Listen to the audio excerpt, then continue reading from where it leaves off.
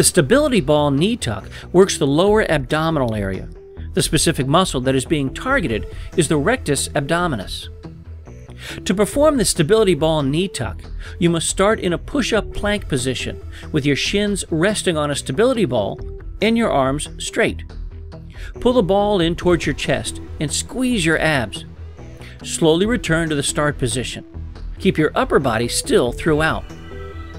Breathe out when you pull the ball in, and breathe in when you return to the start position.